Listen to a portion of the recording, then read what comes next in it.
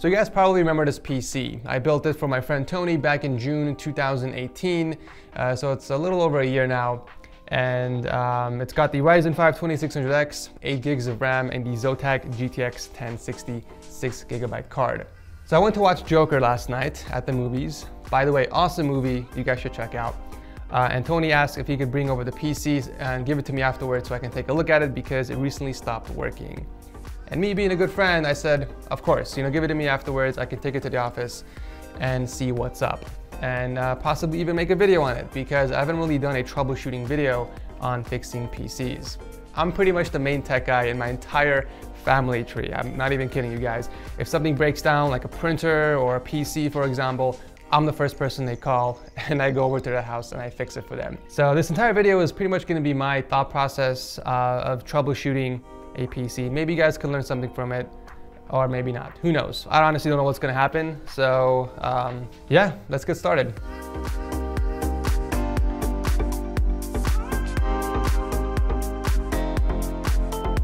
The Castle 360EX offers the ultimate cooling experience with lots of improvements, including a more powerful motor, anti-leak technology, and 3 specifically tuned 120mm fans with patented 2-layer fan blades that improves noise cancelling and airflow. You can also customize the RGB pump by positioning the logo any way you want or replace it completely with your own creation.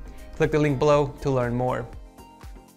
Okay, first off, I gotta say, Tony, you kept the PC very clean. For using it for over a year now, it looks pretty much the same as if the first day I gave it to you. So props on that. You probably don't use the system a lot, maybe an hour or 2 at most per day, mostly on the weekends because I know you work full time. But my first observation, good job keeping it clean. I can't say the same for my brother though. And not only that, but it's missing 2 blades, which are nowhere to be found. Yep, look at this. Let's pop off the front cover. Yep, as I expected, majority of the dust buildup is in the front 2 fans. So yeah, like I said, Tony, I know you don't clean this PC. Let's put this aside, we'll clean this up later. So the first thing, obviously, I wanna do is boot the PC to see if I can replicate the issue. So, I don't know if you guys saw that, but there was a quick flash and it looked like the fans were beginning to spin and then the entire system just shut off again. So, okay, yeah, the PC obviously doesn't work. Now, the first thing I always do, no matter what the issue is for the PC, is I clear the CMOS. The CMOS is powered by a tiny little circular battery, which is often located on the bottom of the motherboard. And if you remove this battery, it pretty much resets the settings inside the BIOS. So any overclocking settings you have, system time, memory timings, all that, it gets reset. Resetting the CMOS does not reset the BIOS flash. That stays inside the motherboard. And the reason why I'm resetting the CMOS is to make sure that the motherboard is using factory settings. I don't want any potential settings on there to be conflicting with the troubleshooting of the PC. It's pretty much like a fresh start. So anyways, to properly reset the CMOS, all you have to do is disconnect all the cables, obviously, from the PC. Like I said, the CMOS battery is typically located on the bottom of the motherboard, but on this one, it is right beneath the top PCI slot and the GPU is covering it, so we're gonna have to remove the GPU. All right, GPU is removed, and as you guys can see, CMOS battery is right over there. So we're just gonna push on this tab, and it's gonna pop right off. There you go. All right, so now we wait a couple minutes and then we're gonna put the battery back on, the GPU, and then power the system back on and see what happens. And right now, guys, I want you to pause the video and comment below what you think the problem might be on this PC based on what you know so far. I'm 99% sure I know what the issue is, and we will confirm that at the end of this video. So be back in a minute. All right, it's time to put the battery back in. And then the GPU, the cable, plug in the power supply cable, HDMI cable. Let's try this again. Just as I expected. Now it's time to move on to, I like to call phase 2, process of elimination. We're basically going to be testing each component individually to narrow it down and figure out what the culprit is that's causing the PC to do that. So again, we are going to start with the easy components. And what I mean by easy is components that are easily removable. So for example, I like to start off with the RAM first. So in this case, we're gonna test one RAM at a time. We'll take off the second one, keep the first one in there. Every time you guys retest the system, you gotta do a power drain. And the way you do a power drain is you disconnect everything from the PC, and then you hold the power button for 20 seconds. That pretty much just drains the fleet power or static electricity from the system. So make sure you guys always do that before you test your system after removing or putting in new parts. So here we go, test number 2. Again, same thing. Now what we're gonna do is swap the RAM sticks. I know the issue is in the RAM sticks, but for the sake of simplifying this video, I'm gonna go through the entire process step by step for you guys. Disconnect cables, hold down the power button for 20 seconds again. All right, plug it in. Do the same thing. There you go. So now normally this is where I would put in different RAM just to make sure, you know, the RAM isn't causing the issue. But if you guys don't have any spare RAM lying around, then that's fine. You can just leave that stick in there and move on to step number 2. I know it's not the GPU issue, but again, for the sake of simplifying the process, we will disconnect the GPU next. Remove the GPU. Again, hold the power button, rinse and repeat. Guys, this entire process is tedious, but it is pretty much the only way you're gonna narrow it down and find out which component is causing the issue. Okay, here we go. There you go. All right, so now we narrowed it down to 3 components: power supply, CPU, or motherboard. And before we test any of those out, we gotta make sure to disconnect everything from the motherboard. If you guys are using extension cables, now's the time to bring in original cables for the power supply. That way we can test those as well. But before, we gotta disconnect everything. So any storage device you have hooked up, any USB ports for the front I/O, disconnect those as well. Okay, so everything is disconnected except for the 24 pin for the motherboard. Of course, we need that. The 8 pin EPC connector for the CPU power, CPU cable to power on the fan, of course, and the front I/O. So all the pins on the JFP1 connector on your motherboard, make sure to leave those on there. Do not disconnect that. Now it's time to do the same thing. Hold down the power for 20 seconds, plug it in, plug it in, plug it in. You guys remember that commercial? Corny as hell. All right, same thing.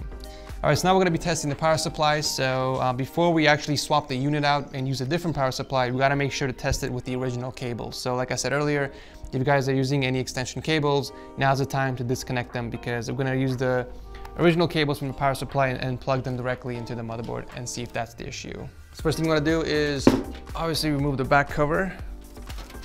All right. I've actually had 2 separate issues where my PC wouldn't boot because the extension cables were at fault, specifically the 24 pin. All right, 24 pin is in, 8 pin EPC is in. Let us resume. Okay.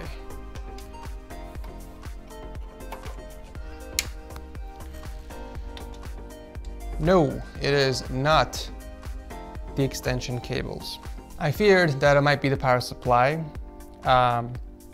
So now, this is where you take your PC to the shop. Unless you have an extra power supply lying around, that is gonna be our next step. All right, so I'm gonna be using the SF600 from Corsair to test the system. I'm gonna leave the original power supply in here just yet because we haven't yet figured out what the issue is. And it might not even be the power supply, to be honest.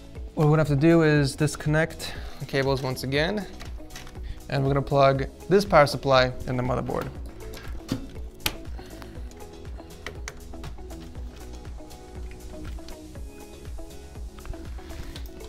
Here we go. That is promising. Fan is spinning. It does look like the power supply was the issue. How many of you guys commented correctly? I'm gonna actually read the comment section and see if anybody guessed. I'm not gonna read the edited comments because I know you guys probably went there and changed it. So, okay, so now that we know the power supply is the issue, we can put back the parts one by one to make sure that everything is stable and working. So let's say hypothetically, I did put in a power supply and it still didn't post. Then I would move on to swapping the CPU, and then from the CPU, I'd move on to replacing the entire board. Now is actually a good time to test a good power supply with the extension cables to make sure that this didn't cause the power supply to go bad. I did test it off the camera, so I know for a fact that these are good.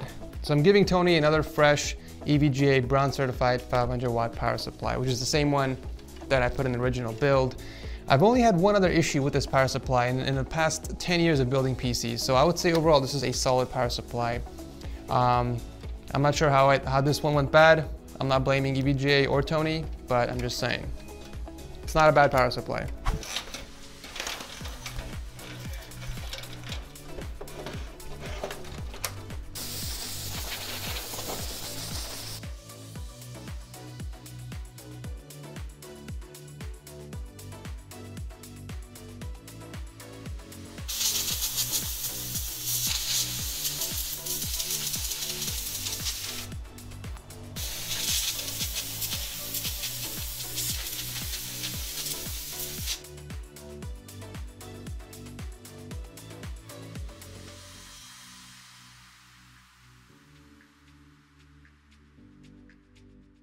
All right, moment of truth. Let us plug everything back in and see if it turns on.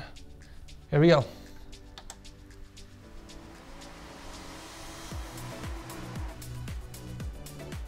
Do we have BIOS? Yes. So far, so good. I am just waiting to get to the desktop. Okay then, that is good news. All right, so the PC is running, looks like it's back to normal. Let's say hypothetically we did swap the power supply and the PC still doesn't boot. Well, that's when you guys have to go back and start the process of elimination from the beginning. Because oftentimes when a part gets defective, it can trigger a chain reaction and it can damage other components inside the PC. It's happened many times before, guys, trust me.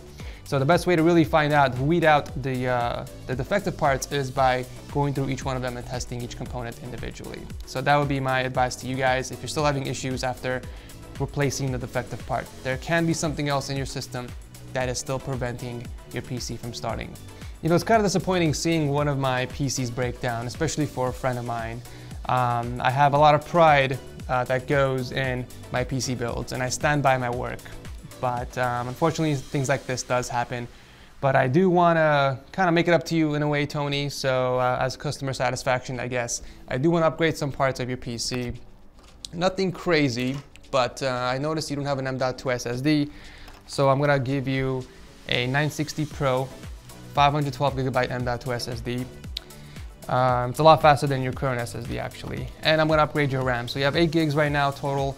I'm gonna give you another 8 gigs. So you'll have a total of 16 gigs running at the same frequency, which is 3000 megahertz.